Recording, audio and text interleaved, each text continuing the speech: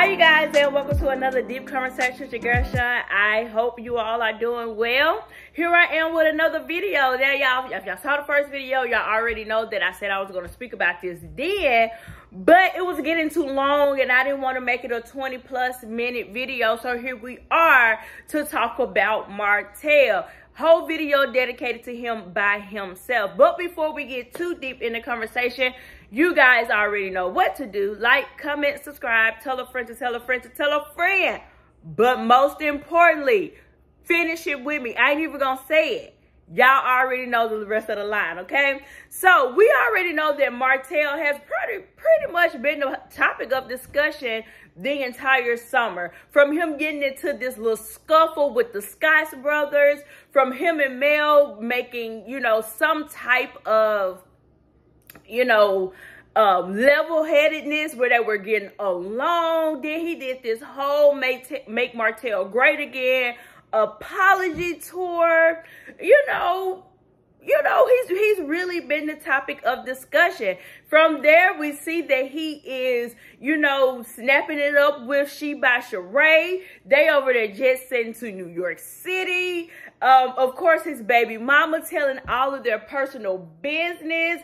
And then himself telling all of him and Melody's personal business. So Martell has been the topic of discussion this summer. So let's go ahead and keep the trend going. So we already know that Dr. Heavily dropped some receipts when it pertained to Martell. And if y'all remember my video I did, I think it was Monday, I talked about what Dr. Heavily stated very briefly. And if you want to hear the fullness of it, go to Dr. Heavenly's page, and she and Bundy Blue was talking, and it's like the last maybe 5 to 7 minutes of her video. And because first they're talking about marital medicine, and the last, like I said, 5 to 7 minutes, it's really centered around Huntsville. And Dr. Heavily drops and spills the tea on Martell. And she says that Martell is thirsty. She says that Martell wants to be over there on Real Housewives of Atlanta. She feels like what everybody else is also thinking, that him and Sheree is a sham. This is just publicity. She gives her opinion about that, which we're not shocked about. We all been saying that. But this is where the gotcha come in at. The gotcha comes in at is that she stated that when her and Martell did the show with Carlos King, his nightcap with Carlos King, she stated that her and Martell got into it tough. They got into it really, really tough, and they didn't show half of it. Half of the things that happened and went down between her and Martell wasn't even shown. So Martell was really covered by Carlos and covered by the editing crew, because if, what Dr. Heavily is saying, this could have made him look really bad. I mean, he looked bad altogether, but this would have really, showed his slip in, somewhat, because Martell loves to say how he's over Melody. But when they did their show together, Dr. Heavily stated that he said he wanted his wife back. She also stated how she had to go off on him so bad, and they was into it so bad that they had to pull Martell to the back. And Dr. Heavily said she was really upset and really pissed at him, and she talked about how, and she was like, the biggest thing that got, her upset is the fact that he talked about Dr. Damon. Y'all, if y'all anybody know Dr. Heavily, she don't play about her daddy, okay? She don't play about Daddy Damon. And he brought it up, and, she was upset because she was like, leave my husband out of this. He don't have anything to do with this. And pretty much stating that I can have you if I wanted you, and she tried to make it seem like he's upstanding, not make it seem, but her husband is an upstanding man. He do what he's supposed to do. She's running off everything. And that was the beginning of pretty much them kind of getting into it. And of course, if y'all remember, it leads into them talking about Ariana, and when he tried to check her about calling her coleslaw, and she was like, I don't even know this girl's name. I didn't call her coleslaw. you know, this was invented by another YouTuber. So she stated that they went at it tough, like really, really bad.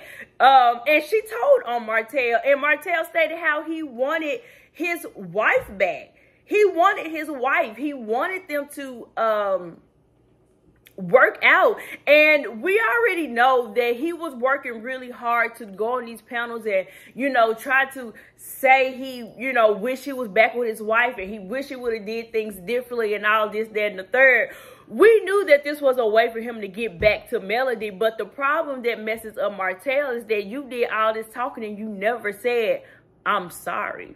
You keep making excuses for why you did what you did. You keep going on when you can't have your way. You blast her and do certain things like this. Sir, what is it that you're wanting or thinking was going to happen in this position? But if y'all haven't seen it, go on over yonder and listen to Dr. Heavenly. Like I said, it's at the end. It's about 5 to 7 minutes long. So then we're going to move on and talk about the marital home between Mel and Martell. So shout out to Poppin' Topics. I actually came across her. I'm assuming it's a woman, today. And she did a video and gave a tour on what the house looked like on the inside. And it was a beautiful home that Mel and Martell shared together when they was married. And my question is, and let's pose the question tonight is, did Martell sell the house? Or was the house actually put in foreclosure? But like I said, definitely shout out to Poppin' Topics. Y'all go over there and look at that video. Oh my God, the house is amazing on the inside. And I'm going to say this. We've already been talking about this, that how it's been a little, you know, word on the curb is that Martell has moved in with Miss Merlene. And I wonder, again, did he sell the house, or is this house, or did the house go in foreclosure?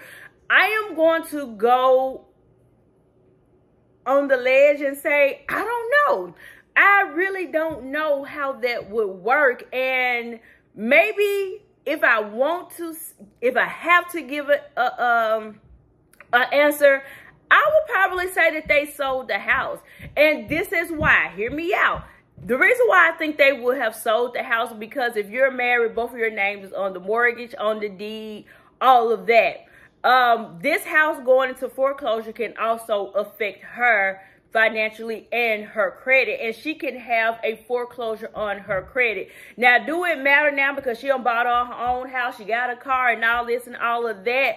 But I think it would have been the best interest for her to say, yes, let's sell this house and don't let this go in foreclosure, because I don't want my credit jacked up and having a foreclosure stamped on it because you cannot keep up the mortgage payments.